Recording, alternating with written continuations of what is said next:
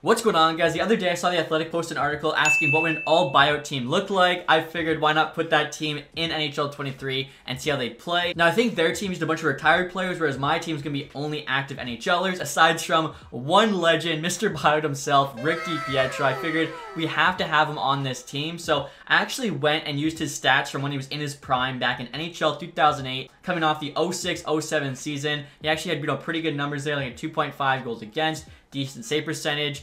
In that game, he was 90 overall, so I actually transferred his stats into NHL 23, and clearly they reworked how like the overalls calculated, because he was like an 83 in NHL 23, so I gave him +5 to everything. He's now a 90 with a perfect passing stat there at 99. So we're giving him a chance for redemption here, see if he can carry this team. And speaking of other team guys, decided to name them the Baltic Sea Buyouts. I actually really like that. I feel like when you buy out a player, essentially, casting into the sea, getting rid of them, you got the lighthouse there for them to find their way to this team and see if they can actually prove everybody wrong, maybe make the playoffs. These are definitely like my favorite teams where you got, just a bunch of misfits like the Vegas Golden Knights there first year, and we'll see how they do. So top players there, Rick DiPietro, Valeri Nichushkin. A lot of people forgot he got bought out. Obviously became a star on the Colorado Avalanche. Matt Duchene just bought out, a very good player. Still can't believe the Predators couldn't get anything for him at like 50%. And in terms of this team's rating, guys, as you can see there, they're 85 overall. Decided to put them in the Central Division, honestly, just to give them the best chance of making the playoffs. That does have them higher rated than both Arizona and Chicago, so maybe they can squeak in. Obviously, we're going to really need DiPietro to stand on his head here. Like I said, he's got a chance of redemption. We'll see if he takes it. Alright, guys, now next I'm going to show you what this team is looking like. Obviously, an all-buyout team's not the best, but we do have some stars on it. As I mentioned, Valeri Nichushkin, they're the best player on this team, aside from the prime DiPietro. 88 overall. Dallas definitely probably regrets this one. Had become a beast with Colorado Avalanche. Very good 2A player. You guys can see there, 93D awareness. So we'll see if we can kind of lead this forward group. Playing with Matt Duchene, probably the most recent, star player to get bought out. Duchene obviously put up 40 goals last season. Has sick hands, good skater. I think, provide some offense for us. Playing with Kelly Yamamoto, who was just bought out by the Red Wings. Pretty decent playmaker. I feel like he'll round out that top line quite well. They get a +2. Bit of a secret weapon here. James Neal on the second line right wing has technically not retired yet, so I think he does count for this team. Only 76 overall, but still has a decent shot on him, which is the reason why he's playing second line there. And his centerman's a total playmaker in Alex Wenberg. This is another one that was weird to me. I think the Blue Jackets bought him out when he was making like $4.9 million, and then the Kraken signed him long term at like $4.75. So paid him pretty much the exact same. I don't know how they were able to just make a trade happen there, but again, solid playmaker, decent shot, but he never uses it. Like, he is pass first, 100%. And then rounding out that second line, we got Zach Parise, obviously with a star back in his day, but he's 38 years old now. So we'll see how he does with those guys. Third line here, you got Rudolph Balcers, Josh Bailey, Corey Perry. Perry's obviously, got some grit to his game. Even though Bailey's a winger, does have 72 faceoffs, so should do fine in the middle. Fourth line here, we got Oscar Lindblom, Colin White, and then Zach Cassian. Cassian, obviously, just all physicality, but honestly, that might help us out a bit. We'll see. Now, in terms of the defense, actually pretty solid. So top pairing there, Ryan Suter, Tony DeAngelo. DeAngelo here, the only player on the team to be bought out twice, I believe. So DiPietro, he's like what everyone thinks of for the buyout. But DeAngelo's been bought out twice, I think within the last 2 years, which probably will never be done again. And honestly, like, he's very skilled. It's just obviously personality issues, whatever. Like, look at his stats. 92 passing and puck control. He's got a good shot. 92 offensive awareness.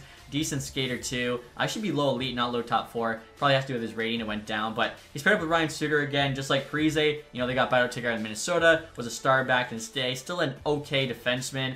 Second pairing there, Ekman Larson just bought out another, former star. Kevin Shattenkirk is actually pretty decent. I think the Rangers just paid him too much when they signed him in free agency. Bottom pairing there, Mike Riley, Patrick Nemeth isn't terrible, both 79s. Again, we got the 90 overall Rick DiPietro at the start of this team. Hopefully, he can carry us. Backing him up, Martin Jones isn't that bad, 81 overall. Definitely played a bit better this year with the Kraken. In terms of the special teams, that first power play is actually pretty solid. Like, that's a legit NHL power play.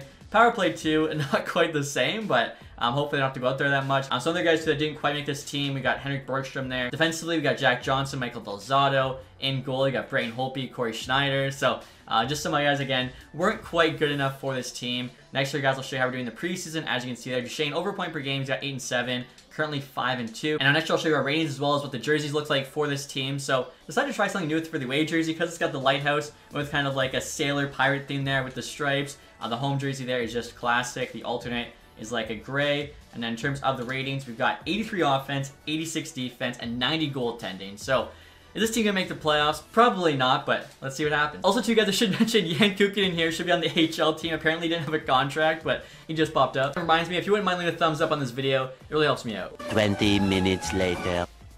I honestly don't understand this game sometimes, guys. The All-Buyout team finished first place in the Central Division, 97 points there, with a 43, 28, and 11 record.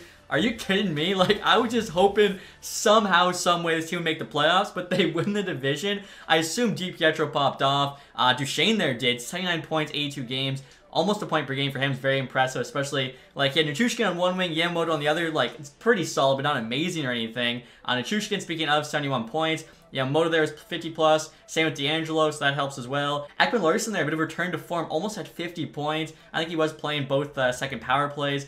Bailey was close to 52, so some of these guys bouncing back. Wenberg, 45 will take. James Neal there, 76 overall, still put up 24 goals for us. I figured that shot was too good not to. He had 40 points. Same with Corey Perry. Parise was pretty close, so I guess, you know, everyone here really chipping in, aside from the lowest scoring forward there, Zach Cassian, 13 points. You kind of expect that. DiPietro, oh my goodness. Yeah, he's a big reason why he played so well. .92 save percentage, 2.55 goals against. This dude was out to prove the haters wrong. You gotta love that. We'll see if he actually wins the Vezina, because that'd be kind of awesome, honestly. Bring DiPietro back, and he's the best goalie in the NHL. Points there, Marchand and Draisaitl tied 102. Ovi at 100.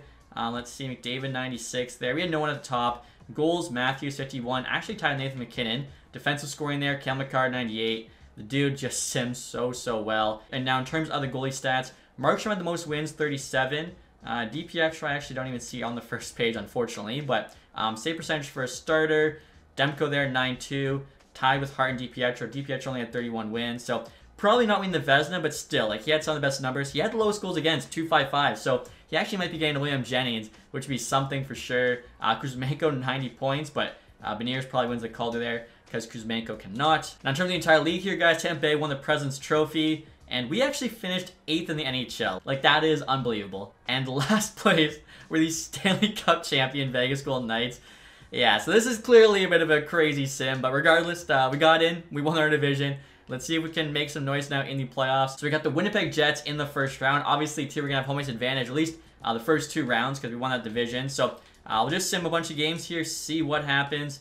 We won both 2 games at home in the Baltic Sea, wherever our arena is. Maybe it's on some floating platform. And we actually sweep the Winnipeg Jets. That is crazy. DiPietro had 2 shutouts there in the first round alone. So yeah, he's a big reason why we're having the success. Next up here, we got the Minnesota Wild. So let's see what happens here. We won the first, they won the next.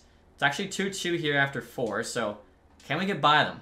Win, loss, and we win Game 7 in OT. Conference final now against the Canucks, who apparently won the Pacific Division because they got the home ice advantage. For some reason, the game loves the Canucks in the sim. I really don't get it. They really should be a wildcard team on paper, but right now we're playing them. We're currently down 3-1, so Canucks might be beating us here. And they do. Okay, so we lost the Canucks in 6, but honestly, I am more than fine with that. I would have just been impressed with this team somehow in the playoffs to actually win the division, make the conference final. That is crazy. I'll take a look here and see how everyone did in the playoffs. So Nichushkin there, just under point per game. Yamamoto at 12, Duchesne 11. So first line's doing pretty well. Corey Perry 10, D'Angelo and Suter each had 9. DiPietro 9-2-6, 2-3-3. He was doing all he could, unfortunately, just wasn't enough. And now the playoffs are over, guys. The Washington Capitals actually won the Stanley Cup. Do a quick look here at the playoff tree, see who they went through. So they beat the Flyers in 6 in the first round. How are the Flyers making the playoffs? The Rangers in 5, Detroit in 5. Like I mentioned before, the sim is loving Detroit after adding DeBrincat. And then again, they beat the Canucks there in 6. So definitely some surprises there. Washington win the Stanley Cup. I mean, if Ovi goes God mode, I could see it maybe happening. Individual awards here, so Draisaitl, Ross. Ovi got the Hart. Talk about him going God mode. John Carlson, James Norris, Mitch Marner, Lady Bing. Beniers got the Calder. Pacioretty, Conn Smythe. Again, I think that was a huge acquisition for them. Markstrom got the Vezina, along with William Jennings. Okay, so we actually didn't get that. Zub, Bill Masterton. Flyers coach Jack Adams makes sense. Kopitar, Selke, Ovechkin, Ted Lindsay, and then Matthews there, Maurice Richard. So even though we didn't take on any hardware, the fact that this team not only made the playoffs, won their division is so impressive. Like, honestly, I wasn't expecting that at all. And lastly here, guys, check out the stat page. Pretty much every player went up in rating. Duchesne's 87, so that's +1. Nichushkin +1. Yamamoto there is a +2. D'Angelo +1. Ekman-Larsson +2. Bailey +3. Wenberg stayed the same, actually. Perry +1. Parise +1. I think Shackler stayed the same with Suter. Which I think just shows you everyone on this team really stepped up, wanted to prove all the haters wrong, which you gotta respect. So hopefully you guys enjoyed that one.